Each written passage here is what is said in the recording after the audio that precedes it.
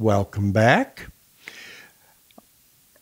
Maybe you're new to our podcast, but whether or not you are, maybe you can tell others about it so they can enjoy with us. Maybe I told you that last week. Yeah, I think I did. A little girl who heard one of my jokes on the podcast. I went to tell her at Mass, and she really cut my legs out from underneath me. She screamed the answer from the back of church to my question, which was the joke. I yelled to her mother. I said, "Please make sure you don't bring her back next week. Thank you very much." Au contraire with you, I'm very happy to see you back. Again, we are celebrating this coming Sunday the Feast of Christ the King. It's the conclusion of the church year. It's a recent feast. It isn't 100 years old yet in the church.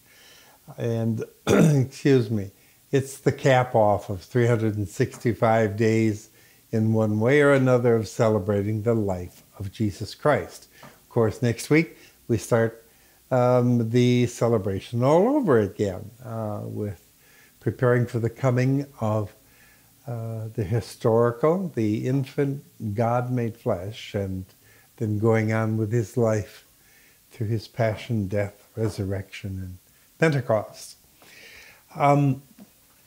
The first reading for this Sunday from our book of Kings is about the anointing of King David, as you might expect. He has been working side by side, or trying to, with King Saul, but King Saul finally bites the bullet. Actually, he throws himself on his sword. And he's given David years of grief, even though David did nothing but good for Saul. So now King David is being made the leader of the Jewish people. He'll have his problems too, but he'll be known as the Great One. And the Messiah to come will not only follow in the footsteps of King David as far as shepherding his people, taking care of them, leading them away from the enemy, but Jesus, Messiah, once again is going to be physically a part of the Davidic royal line. Excuse me. So it's only suitable that we reference him this Sunday. The second reading for Sunday is Paul's letter to the Colossians, and in that letter we hear Paul say, Jesus delivered us from the power of darkness, and he transferred us to the kingdom of his beloved Son.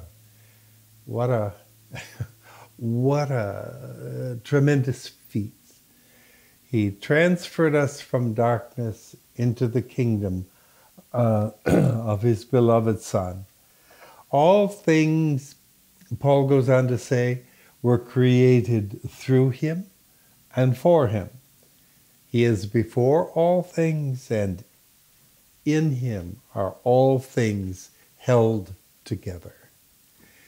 That's pretty much Jesus is everything.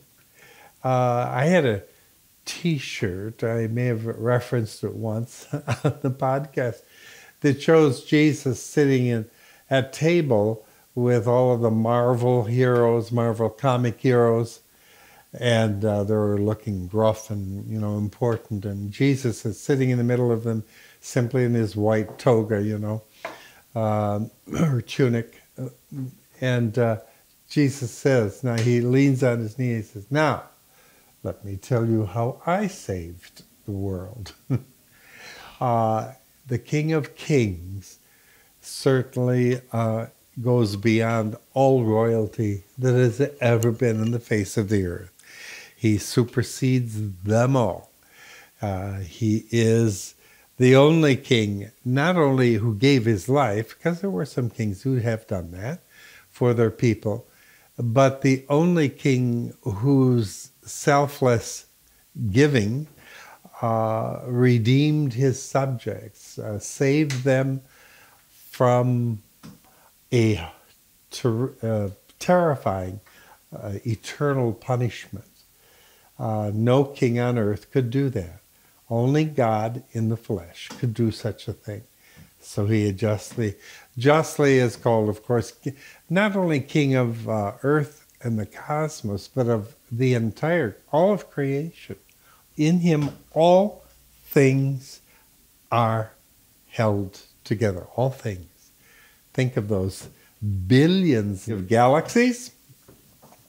They're all held together, so to speak, kept in line by Jesus, the King of Kings.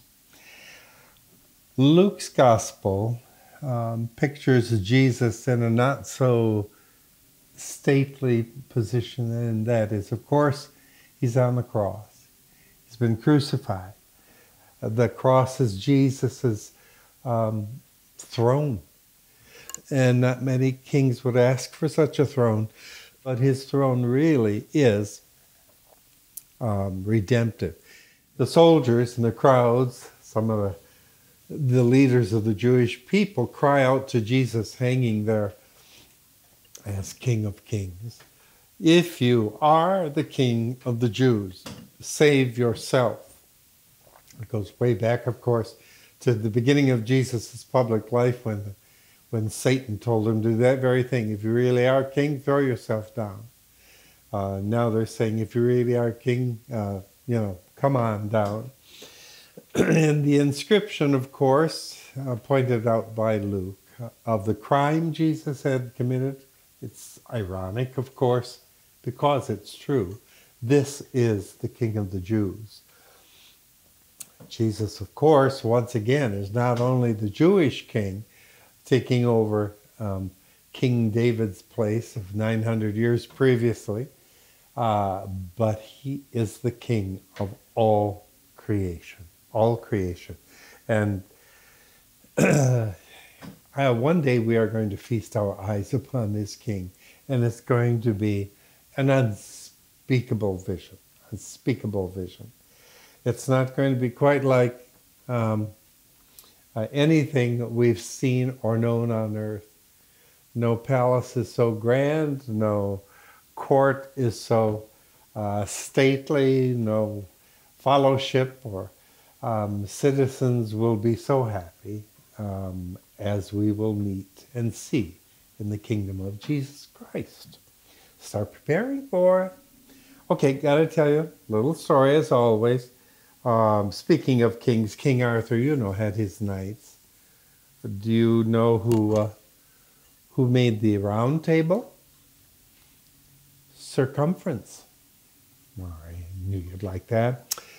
Did I tell you about my friend helping me the other day?